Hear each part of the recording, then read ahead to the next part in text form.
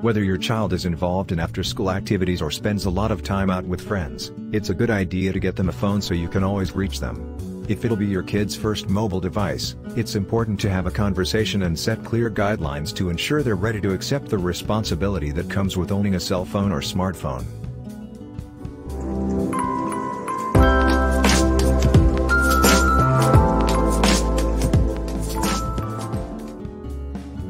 Today we are going to review top 5 phone for kids, and we are going to start with Kids Connect KC2. The Kids Connect KC2 is a 4G GPS tracker that's capable of sending and receiving calls and text messages. It's designed for parents who want to keep tabs on their children while they're away from home, but who aren't keen to give them a full-on cell phone.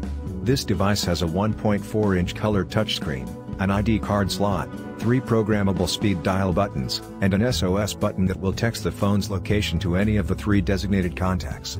A lanyard is also included so a kid can wear it around their neck and not risk losing it while they're out and about.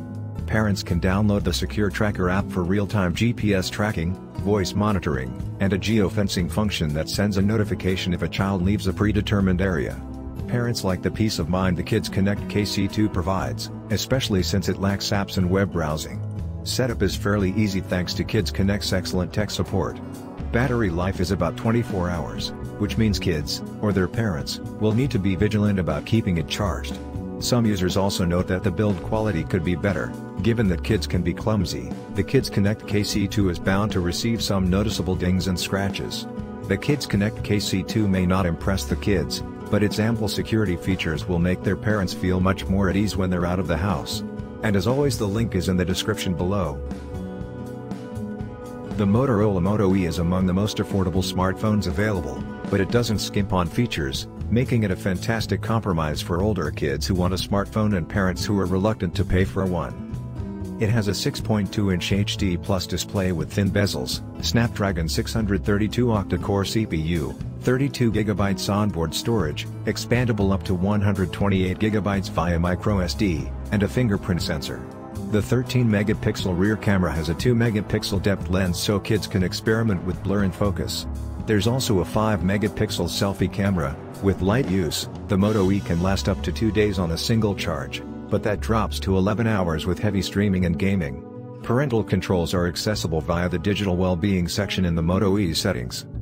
Fans of the Moto E like its durable build, solid battery life, and responsive fingerprint sensor. Also, as a fully unlocked phone, it can be easily added to a family plan on any major network. Critics of the Moto E say its camera quality is lacking and the display could be crisper. Also, it runs on Android 10 with no plans for an upgrade to the current Android 11 OS, which could affect its usability and security down the line.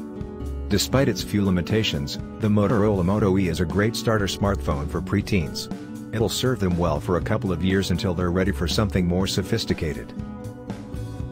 The Lively Flip phone is designed for senior citizens, but it's also suitable for small children and kids with special needs who need a basic device for contacting mom and dad away from home. This phone features a 3.2-inch color display, a large backlit keypad, a GPS tracker, and built-in brain-sharpening games.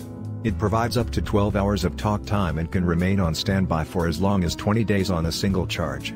A charging cradle is included, which kids can keep on their dresser or nightstand so it doesn't get misplaced. The Lively Flip phone even has Amazon Alexa baked in for voice-activated calls and text messaging, and unlike other Alexa devices, an Amazon account isn't required to use it here. Those who have bought the Lively Flip phone for their children or older relatives say the basic design makes it easy for them to use. It arrives unlocked, but emergency features, such as the urgent response button, only work with a Lively phone plan. There's also no guarantee the phone will activate on other networks.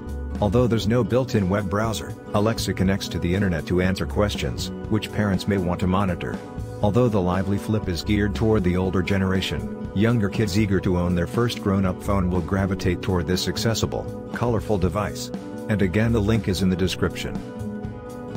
The iPhone SE 2020 is the best starter iPhone for kids who are responsible enough to own their own Apple device.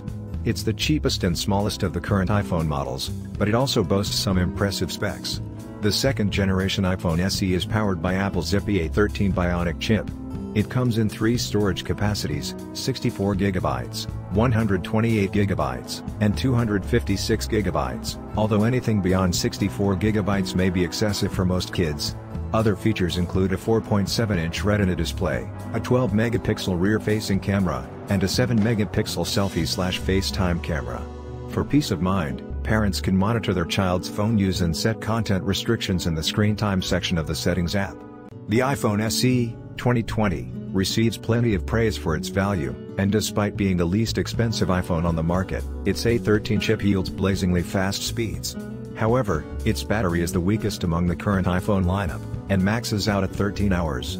Savvier kids may also be turned off by the phone's heavy bezels, which make it look dated next to the iPhone 12. The iPhone SE 2020 is still more money than some parents might be willing to spend on a new phone for their child.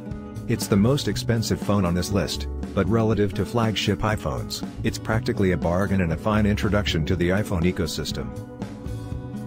Nokia released its Nokia 3310 3G phone to appeal to nostalgic millennials and Gen Xers, but it's also a fantastic introductory phone for those parents to give to their children. The 3310 3G is a refresh of the original 3310 that was first released in 2000. Instead of the monochromatic, brick-like form of the 3310, the 3310 3G has a slimmer, more colorful build that's still durable enough to survive a few steep falls. Other updates include a 2.4-inch color LCD, a 2-megapixel rear camera, and a microSD card slot that expands the paltry 128 MB onboard storage by as much as 32 GB. Like its predecessor, the Nokia 3310 3G has exceptional battery life. It lasts up to a week on a single charge, and comes with the classic Snake game, which is bound to captivate a new generation of kids. Positive reviews for the Nokia 3310 3G call out its long-lasting battery, great sound quality, and a sturdiness not found in most phones today. However, it suffers from a clunky interface and a lack of Wi-Fi, although a silver lining for parents here is that it may discourage their kids from doing any substantial, unsupervised web browsing. Overall, the Nokia 3310 3G is the best choice for most kids who need a reliable starter phone. It's not as flashy as a smartphone, but it offers longevity, reliability, style, and Snake. It's time to make the decision which one to get. Check the link in the description to check the price and get yours. If you like this review, don't forget to subscribe and hit the like button below. We'll see you in the next AdvisorBit video. Till then, have fun.